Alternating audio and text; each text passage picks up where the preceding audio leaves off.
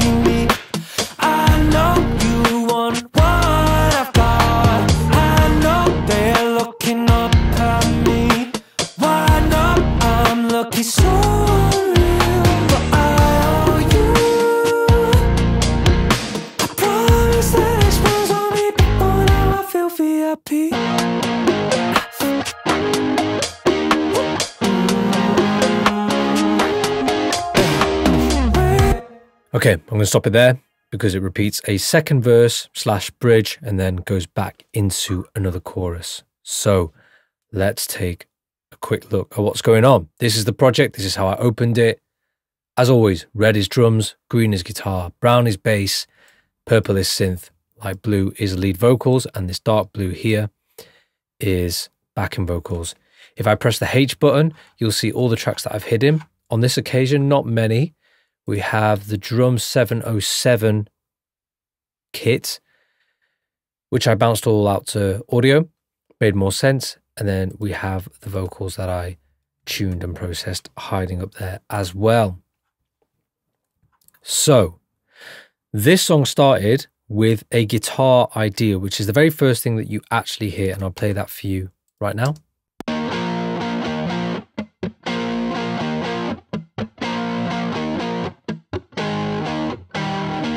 And this guitar is heavily inspired by Genesis. Think of the song I Can't Dance. Think of Money for Nothing. I think it's Dire Straits, that one. That's the kind of guitar sound that I was inspired by. A little bit of Bryan Adams as well. I absolutely love that style of guitar playing. It's rocky, but it still sits in the realm of pop really nicely. But it's not so heavy that you would think it's an actual rock song or a metal song or something like that. So really, really nice. And the trick with the guitar is not to actually play too low. And when you play these sorts of riffs, you're not playing full power chords. You're actually taking away the lowest string and then you're playing the power chord. So that's how that was played. And it was an idea that I had knocking around in my mind for a few days. And I was so inspired by this thing that I wanted to just get it down. So the first thing I recorded was this guitar. It's going through Guitar Rig. The preset that I'm using is called Smooth Cream. Whack name, but there we go. And I think this Matched Cabinet here, Matched Cabinet Pro plugin, it was a bit up into the room here, which makes it sound a bit more roomy. I'll play that to you. Really cool, but again, because I'm going for that tight pop sound, I just took it all the way down to just the cabinet, no room sound, and so you get a very dry tone. On top of that, I have chorus because I put chorus on nearly everything, and that is honestly just for me what allows me to use minimal instruments. I add some chorus and it makes the sound bigger. It fills up the stereo field, so it sounds great. I then added RC20, and I like to do this on most of my guitars. This really makes a huge difference. So what you do is you apply some distortion on the crunch setting, and then you just select this mid frowny curve mode here and turn the tone down. Right, take away some of the bottom end, and I add a smidge of kind of bit crushing to the top, and this changes everything. So listen to it with, now without. You see how it's lost its life? I do that on almost every guitar that I use now, and it just, yeah, changes everything. That is the guitar for the entirety of the song that plays all the way through. The only exception is if you listen to it just before, there is one little riff, which I play right here.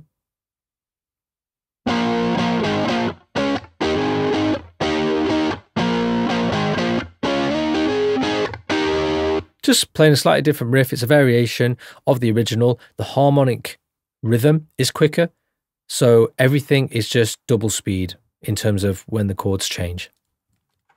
And then the only other thing guitar-wise is towards the end here.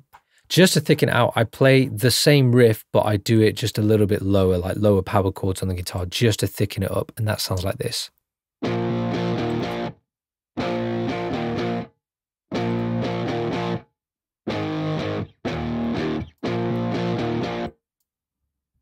When you add that in with the original riff, just thickens everything up. The preset on one of them is called Little Jimmy's Wing. It's the Hot Plex cabinet. That sounds great. And then the next one is a Tweedman, Raven Rocker. There we go. I think I took the reverb off both of those. Again, wanted that really tight, dry sound. I took the chorus plugin off. I muted it on both because I didn't want the wide sound because I was panning them left and right. So that is the guitars, and that makes up the entire song. Let's dive into just some of the synth textures that I've got going on, because they're some of the first things that you hear when the song starts playing. And I have this little synth impact here, which sounds like this.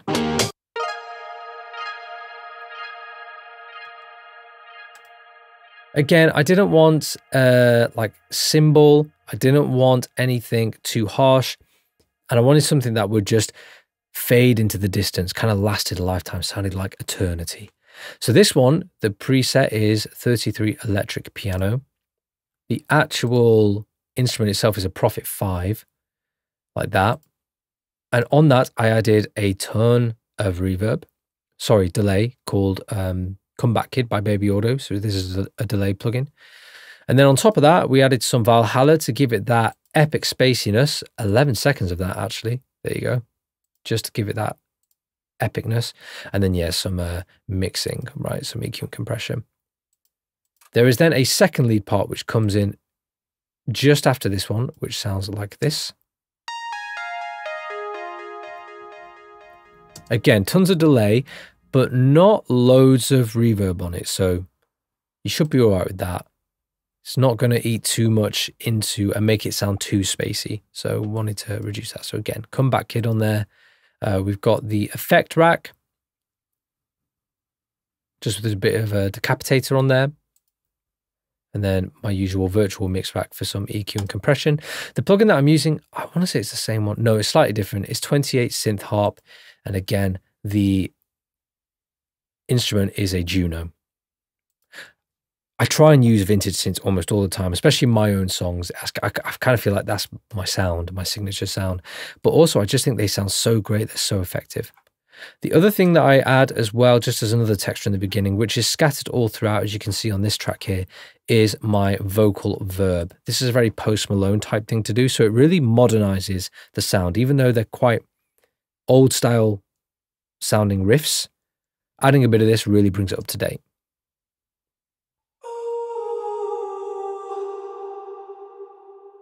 And that's all it is, right? That is so simple. I've just got my usual kind of recording chain on it, which is just a bit of EQ, a little bit of compression and auto tune. And then I've got my Valhalla.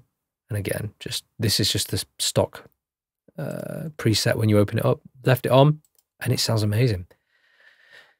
Let's have a quick look at the bass, because this is a crucial part. I'll look at my vocals in a minute, but I'll just mute them. The bass, I love this bass sound. This is one of my favorites. It's made up of 4 instruments, and I'm just going to solo it here. And I'm just going to turn off this track spacing plugin. Basically, this is making the bass duck whenever the kick hits so that they don't clash and interfere. So I'm just going to turn that off so we've got no ducking. But listen to this. Oh my gosh. It's so cool and unique. I absolutely love it. And I was inspired to make this sound because I was thinking of Michael Jackson and when he was talking about the bass for Smooth Criminal, I think it was, he wanted a really particular sound. He took a sample of a piano and pitched it way down on the keyboard, or the synth player did that. I always forget the name of him, but absolutely amazing. And it sounded so cool, so unique, and really, and introduced some really interesting timbres and tones, which I just absolutely love the sound of. So let's break down the sound. The first one at the top here is Heaviosity. And this is a Sinful Clicker bass. This is kind of like my little secret weapon, Heaviosity. They've just got some really great, solid, beefy sounds in every way. If you want something a little bit more edgy, this is how this sounds. Oh. I mean, even that on its own is crazy, just like this massive 808 sub. I then added some iZotope Trash, the clip control, distortion setting, and just blended that into my liking, to my taste. The second part of the bass sound, we move down here, is Analog Lab. Again. And this is a clav. A low one. So I added some chorus and some phaser, and I made sure that the tone was nice and high. And I just played around with some of these settings down here. When I'm making something, I try not to get too hung up on the technical fine details. I will literally just chop and change and move these knobs around and just see what works, what sounds good to my ear. And so I ended up on this one. Again, using a low clav, it gives that kind of slappy sound, like you've got a slap bass in there. It's honestly so nice. The next sound, this is the Michael Jackson thing, the Smooth Criminal. I took a piano, just a standard grand piano from Analog Lab, just the American initial preset, and I just played that really low. If you play really down low here, you know, that's it goes that low. So it's really cool. So you can play around with the different sounds of that. That's super fun. Had that, and then finally we've got, I think, a bass, which is, I think, a Moog or Moog. Yeah, it's the mini plugin, and that sounds like this. It's kind of adding that acid electronic sound, which we don't have. We kind of have the interesting tones from the clav and the piano. And that's the thing with this, like they're adding the interesting tone. If I play just this Moog bass and the 808, it sounds nice, but it sounds quite similar to something you might have heard before. If I just play the clav and the piano, and then add them all in, it just adds so much interest. It creates a really thick, interesting sound. And then just to top the entire bus off, so all these tracks are going into one bus, into one channel, I added some additional decapitator and then Sound Toys. Just a very low mix, number one there, because this thing, the Devil Lock Destroyer, this thing just crushes everything. So that sounds really great. And that is the bass sound. And again, it doesn't need to be doing anything complex because the sound is so amazing. So just let that sound sing out. Now, I realized I've not actually looked at the drums yet. So let's take a quick look at the drums in this chorus section here. I'll play them soloed.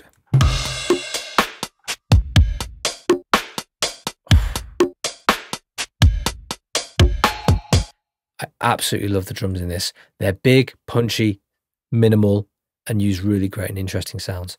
The foundation of the kit is made up of that 707 that I showed you before, which sounds like this.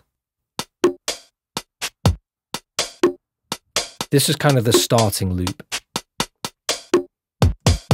Okay, just to give a little bit of groove, a little bit of bass. The kick is made up of two samples. We've got this Fulton Verb Reserve, which has loads of that kind of 80s character to it. And then we have a second kick here. And that's got like this really nice high end. So when you put them both together, You get a really nice vintage sounding kick that is super, super punchy. The rim, this is kind of giving that groove. It's kind of placing the groove by landing on the 2 and 4 of the beat.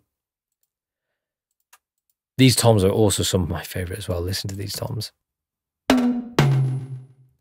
Oh, just so cool, so vintage, just awesome, incredible in my mind. We then also have, let me just check what these are. Oh yeah, a little crash here.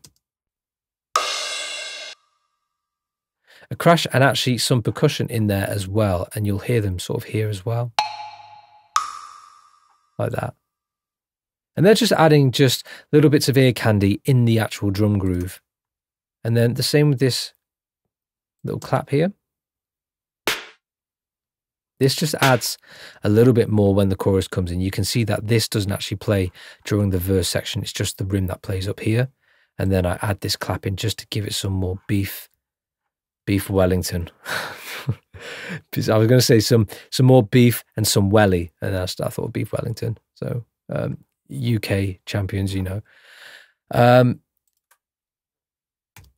the actual drum bus itself, we've got a transient shaper. We've got some virtual tape machines just here, Slate Digital, classic, some parallel compression. We've got some additional compression, some clipping. This is the thing that gives you loud, punchy drums, but without clipping your mix. You can see all the red is what it's clipping and reducing in volume. And then we've got a couple more things as well. I've got this little compressor here where every time the kick hits in this band, it reduces the hi-hats in this top band here. So here, see how it goes down? Every time it clicks. So it just means that there's nothing getting in the way of the top end of the kick here. I've also got a little snare, which comes in the post-chorus. So when I sing the I know you, when I do that,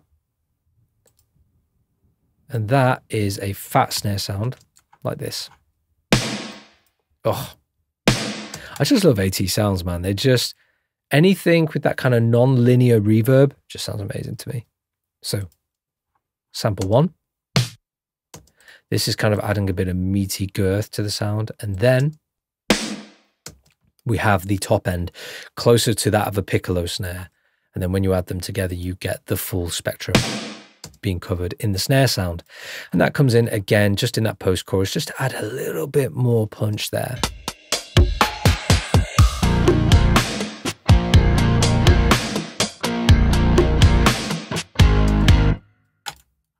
And that is all the instruments.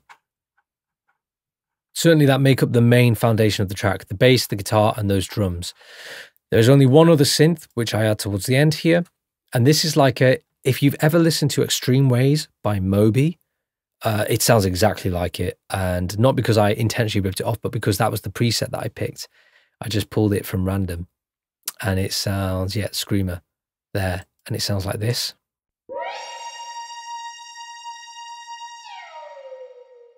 It just goes up and down. It's amazing. But when you add that in to the end, oh.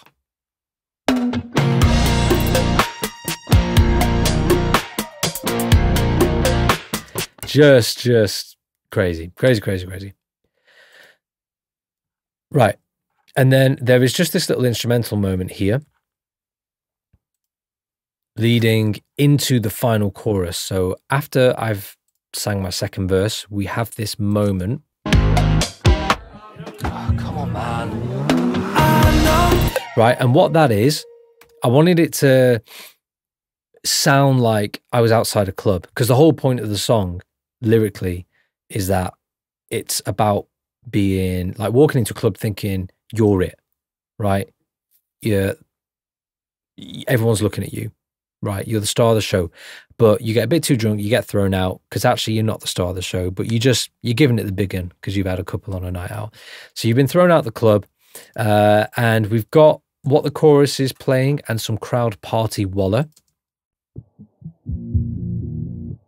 And I just filtered that out with some RC20, just took away a lot of the high end, just at the bottom here, you can see, and the bottom end. There is also, yep, the Crowd Party Wallow, which is there. I've also added in a little bit, is it here? Oh, no, this is just some additional Crowd Party drunkenness. And then I add this little car. Can you hear that? It's accelerating away. It actually just acts a bit like a riser. It was supposed to be a cool texture, but it just sounds like a riser if you listen in context. And every now and then I throw a little talking moment in the song and it's just me going, oh, come on, man. That's it. Just to make it sound like I'm talking to the bouncer saying, oh, come on, man, don't throw me out. So that was fun. Speaking of vocals, let's take a quick look at what's going on here. I've got my main vocal recording chain and all my lead vocals I just put in one bus here because it means I'm just doing way less processing. The processing I do here because I only have to do it once. If I did it on every single track here, then it would eat up a lot more CPU. So I'm just going to close this bus track for now. And again, I do my usual auto-tuning, melodyning, just to get the vocals sitting nice, real clean. And then I added some parallel compression, some revival shimmer for some top end, and then I just wanted a bit more beefiness in the vocal by adding some 200 hertz there. So that's nice. Some soothe to take away any harsh frequencies, some Kramer tape, and this is actually for the slapback delay. So I'll play this. I walk into the bar like I own it. She walks in knee-high boots with the fur. So that's adding that really cool slapback delay, which for this song sounded perfect. It was vintage sounding, but also just gave it a cool, edgy sound, which, you know, everybody loves. And then to finish off, we add some fresh air. And this is a free plugin. It's one of the best. Just 4% in the mid-air, 4% in the high air, and this just adds so much. If I get rid of all these plugins, here's the dry voice. I walk into the bar like I own it. There is actually already some EQ and compression on there because that's just how I record it. And then I walk into the bar like I own turning the plugins on. She walks in knee-high boots with the fur. Just way more punchy and just way more dramatic. Love it. Same with the chorus over here. If I have a quick look at what's going on. Cause I'm somebody, not nobody, let's embody whiskey tonight. Harmonically, this is a really interesting song as well. I'm not going to go too deep into that, but it's kind of borders on a major and a minor. You would probably say the key is major predominantly. No, I'd probably say it's predominantly minor, but the tonic, so the minor tonic, you kind of use a major chord every now and then as well. And that's where you can get these really cool, interesting melodies. I think Dua Lipa does a fair bit of them. Mark Ronson, people like that. So I absolutely love that melody. And then we have... I know you want to be me. I know you want what I've got. I love when I sing at that range, I can access kind of a bit of distortion in my voice. And so when you're writing songs, it's really good to know what it is that you are trying to achieve vocally. So I knew I wanted this to be an energetic, loud song. I wanted to get those kind of raspy tones out. So I wrote in a key where I'm sitting at the top of the higher end of my chest voice. And that's where I got these tones. Again, inspired from I Can't Dance Genesis, right? I heard his vocal and I just think it's so cool and so awesome. So that's what we've got going on here. And then let's have a look. In the second verse,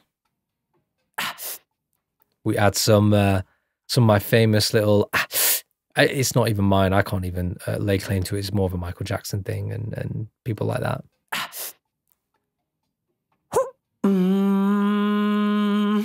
Yeah, little ad-libs. In the second verse, I draw out my notes. So in the first verse, they're quite short and punchy. In the second verse, I draw them out massively. And so there's a real nice contrast between the two. And yeah, just really, really effective in my mind. That is that. Let's have a quick look at the BV bus here. So the main thing with the BVs is, as you saw before, we've got this kind of verby vocal that's going all the way through. And then we have just like a little vocal reverse here. And then we just primarily have doubles and 1-2 part harmonies. So this is my little harmony track here. Let's listen. I'm somebody, nobody, somebody risky tonight. So that's with the really fun melody up here. Nobody, 'cause I'm somebody, nobody, let somebody risky tonight. Now you'll hear obviously in isolation the BVs are all chopped up. That is obviously very intentional. I don't want any sibilance to carry over because that's being taken up by my lead vocal, and I just want them to be really, really tight with the lead vocal. So I just chop out any unnecessary gaps. You won't hear them in context of the mix, so it just cleans it up. It makes it sound so much better. We then have the doubles in the chorus here, and that is just, I'm just doubling up kind of the beginnings of the word, and then that kind of what I've got lyric there, because that's a bit of a moment. It's supposed to be quite epic. And so these BVs, I wanted to treat them as like an impact. And so rather than just treating them the same as the lead and then just dulling them down a bit, I treated them relatively similar, but then I added some of their own verbs. So they're basically in their own space. And then I added some additional distortion, decapitated here, and I went quite extreme with it. So I think this is doing quite a lot of heavy lifting here. If I take it away, it's nice. Add this, just adds a lot of brightness, makes it sound really punchy, especially when the lead vocal comes in that chorus.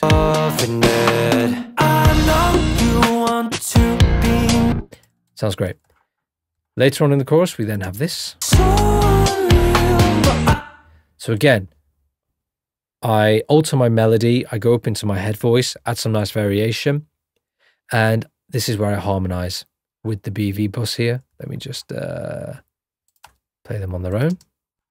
So unreal, I owe you. Yeah, just, that's a simple 3-part harmony, nice and easy. And then I basically repeat them in the final chorus here as well. And then there's a couple more harmonies in the verse here. So nothing too notable, just singing away, getting lost in the zone. When I'm recording them, I tend to just put my headphones on and then just kind of go for it. I'm quite good at picking out harmonies, definitely practiced. I was never that good in the beginning, but we then got this song. On my master chain, because I master in session as well, I'll just quickly jump over that. We've got some clipping, we've got some soothe, we've got some tape machines, we've got a bus compressor, we've got some Fusion Violet EQ, which is lovely, add some top end. We're just widening the stereo image a little bit. We're putting a little hi-fi compressor on it just to tame the highs. Oxford Inflator, goated plugin, Ozone 9, and then finishing off with FGX2, which just really brings it up to volume. So that's the song VIP. Hey, so just want to jump on here. I made a little mistake when I was recording this. So I've got a brand new community group that you can join absolutely for free. Just go to luketarget.com. I'll link it down below. There is a free tier and there's also a couple of paid tiers as well. If you want access to the sounds in this video from this song, then full transparency, they are featured as part of the pay tier. It's only a few quid a month, so check it out, and if you like it, you'll get continuous new packs and sounds every single month. Otherwise, you can just enjoy all the other bits and pieces I put on behind there as a music artist. So hope you enjoy.